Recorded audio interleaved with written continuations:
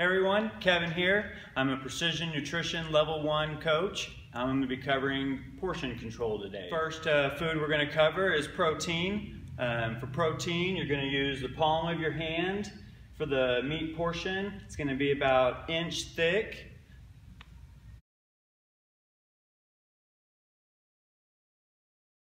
All right.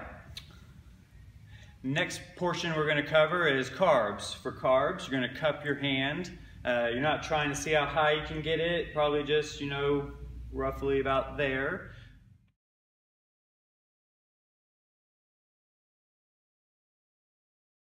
Next food we'll cover is veggies. For veggies, you're going to make a fist.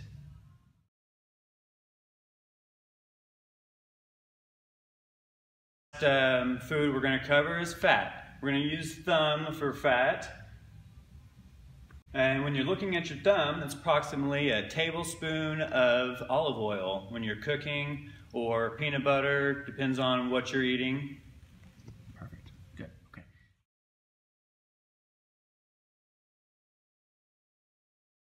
For each portion, you're going to have 2 of each for men and 1 of each for women. Right, and these are just good starting points. If you try it out and you're way too full, I would cut back some of the carbs or some of the fat. Depending on your activity level, you could always increase more carbs and more protein. Say it out. All right, the hand portions for men are 2 for each portion and 1 for women for each portion. If you're a taller female that's very athletic, you might need more than 1 portion at each meal. And as on the opposite side, if you are a shorter male that's not as active, you might need less than 2 at each serving, at each meal. Okay. This is based off of 3 or 4 meals a day.